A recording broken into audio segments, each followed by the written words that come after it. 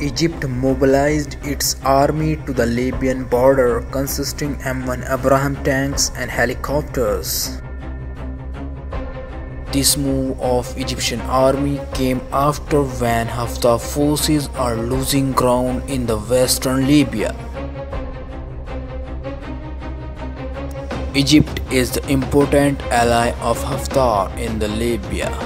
It will have to be seen, will Egypt directly confront with Turks in the Libya?